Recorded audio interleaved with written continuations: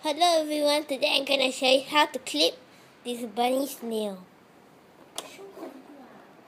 First, you need a nail clipper. Especially for bunnies, do not use humans ones because they will get injured. Next, you need a bunny and a table to put your bunny on top. So you see the nails, you have to hold the paw like that. There you can see. It's very hard to see, but yeah, they are nails. So basically, because it's so many damn fur, I can't do anything, and then basically you just cut it, but do not cut the. Okay, let's see whether we can see it over here.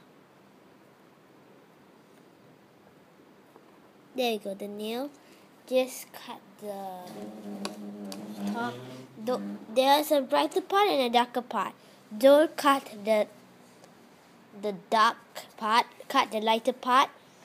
Then, because the darker part is where the blood flows. Just cut the tip, and I guess that worked. And I'll show you now.